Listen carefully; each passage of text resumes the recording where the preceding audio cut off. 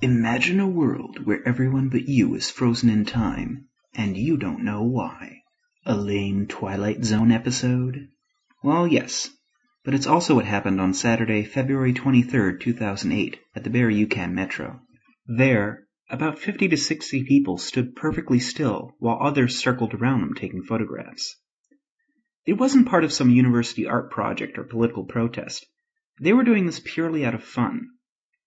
The simultaneous 5-minute freeze was the first public prank put together by a loose organization of Montrealers who wanted to replicate the success of a New York-based group called Improv Everywhere.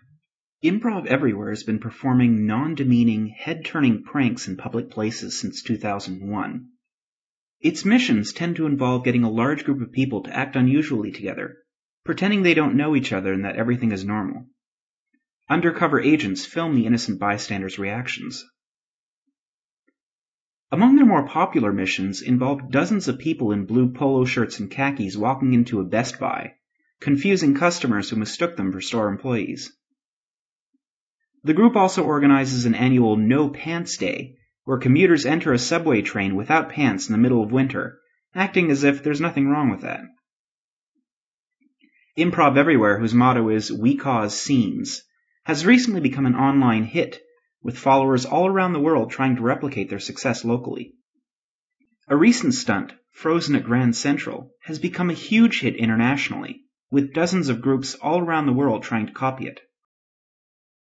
The idea is simple. A large bunch of people stand frozen for 5 minutes in a public place. Though suggestions of Montreal-based missions have been passed around for years, this was the first time a large group has actually managed to pull one off, thanks to word of mouth, Facebook, and local blogs. Participants, most of whom had never met before, gathered outside the station before the prank to receive their marching orders. At exactly 6:15 p.m., one agent would yell the name of another, and that would be the signal for everyone to freeze in place. 5 minutes later, at 6:20, they would unfreeze and continue their lives as normal. Most people just stood there. This group froze while consulting a fold-out map. This guy froze while drinking from a soda bottle. This guy got here late, but figured he'd join in anyway. It didn't take long before commuters started noticing something strange was going on. Some took pictures with their cell phones. Others asked what the protest was all about. Many laughed. Others just walked by confused on their daily commute. As the clock struck 6:20, the crowd unfroze and then spontaneously burst into applause before heading back outside for a post-mortem. The verdict? Mission accomplished.